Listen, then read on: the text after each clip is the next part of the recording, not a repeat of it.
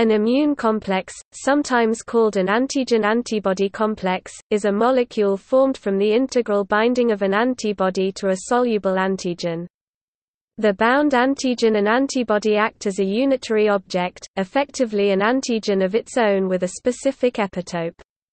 After an antigen-antibody reaction, the immune complexes can be subject to any of a number of responses, including complement deposition, opsonization, phagocytosis, or processing by proteases.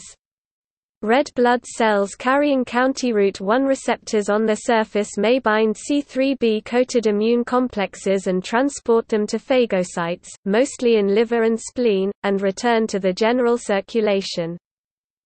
Immune complexes may themselves cause illness when they are deposited in organs, for example, in certain forms of vasculitis.